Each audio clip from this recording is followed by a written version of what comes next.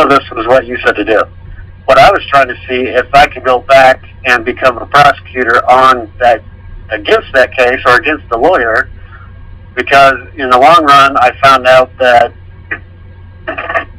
well, also what you said, just to apologize for what I did, and hey, I want to figure out what the deal is. I would like to. So you believe you picked up some Chinese documents that you have no idea.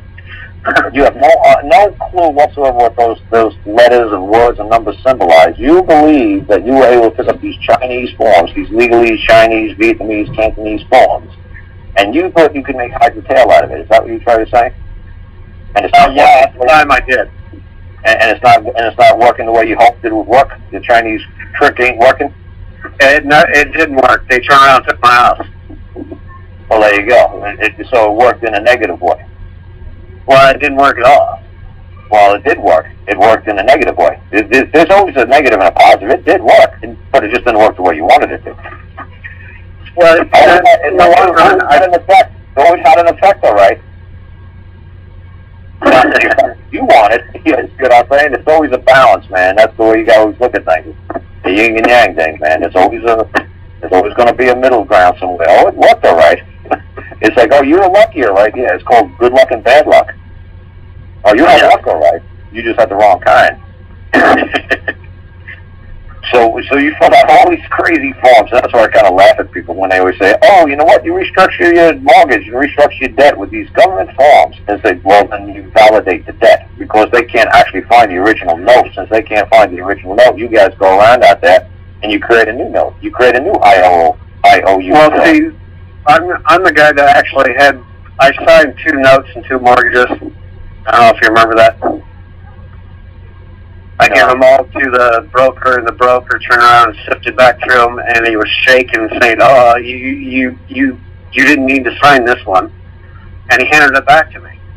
Yeah. And then when it actually went to court, because I couldn't get City Mortgage to show that they actually had the note, I went ahead and filed the county recorder that I owned the original note, because it couldn't be found.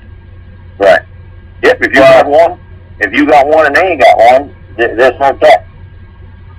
Well, see, that's the thing. They brought it in the day before I went to court. They actually had the original note and the original mortgage. And somebody was there to validate and certify and verify that they witnessed you sign it that day? No, I wasn't. I hadn't met or heard of you yet. She hadn't really gotten real popular yet, but they had. Are you saying I'm a popular guy?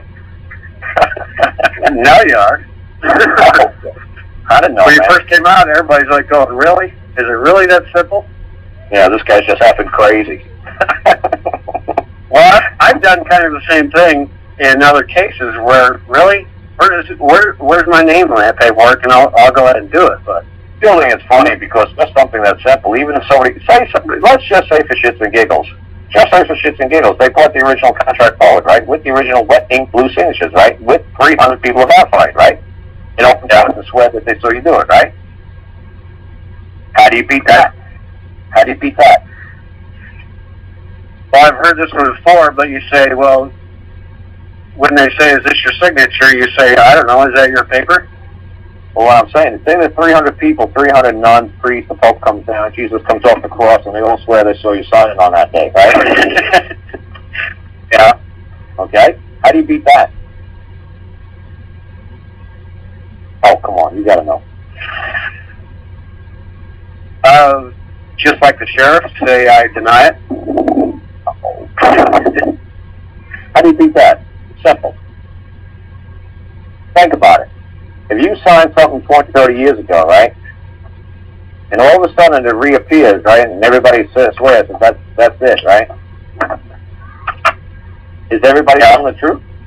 So everybody's telling the truth, then you're saying? You know, the 300, even Jesus and Moses, everybody comes, Joseph, Mary, everybody comes and swears that they saw you sign that piece of paper? How do you beat that testimony? How do you beat it? I don't know, you got me confused. You've heard of chain of custody, right? Yeah. You heard of the Mark Furman and the O.J. Simpson case, right? I didn't pay that much attention to it. I just saw it on taking up every channel there was. But how old are you? 45.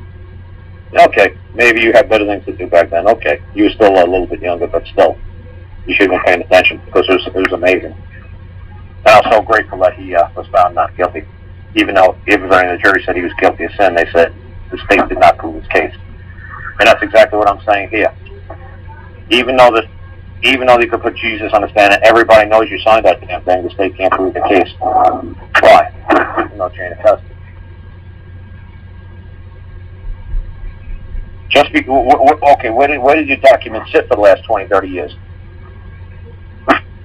Well, apparently it's been sitting in the lawyer's office.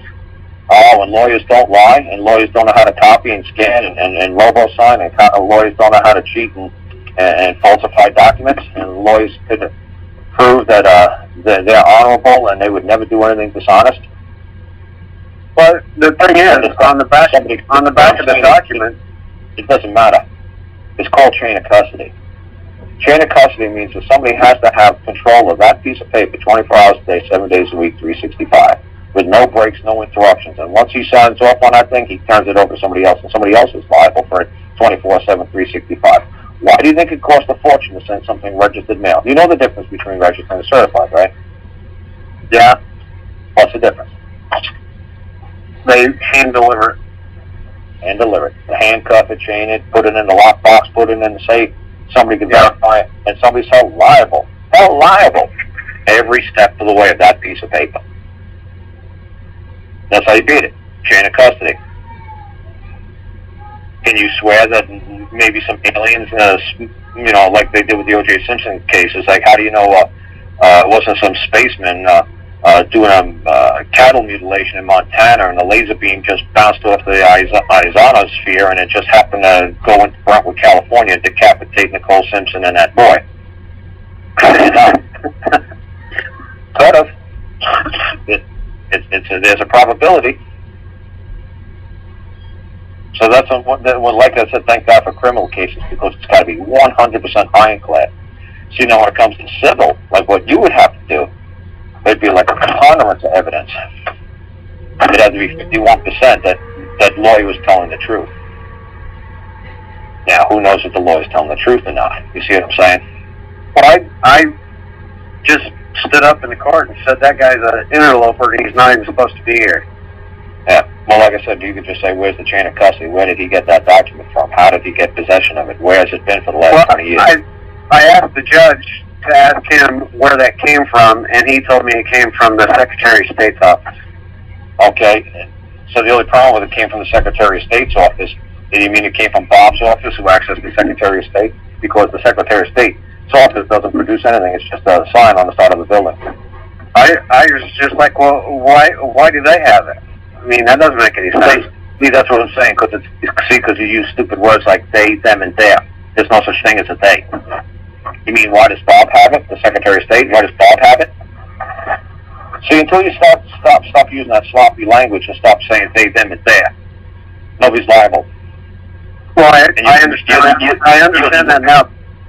Right, well, if you understand that, right, what I'm trying to say is, if you understood that now, what you would say is, well, you know what I did back then? I said something extremely stupid. I said, why are they having it? When I should have said to him, why does Bob or Betty, the Secretary of State, why do they have possession of it? And are they going to come forth in court and swear to that? You see what I'm saying? You guys are just getting sloppy with the language. You're using adjectives and you're using pronouns instead of using proper nouns. That's all it is. And they're running over you like a freight train. Well, I questioned I took my certified copy that said that they gave it to me. Yeah, right. On a certified, you know what certified means, right? It means nothing.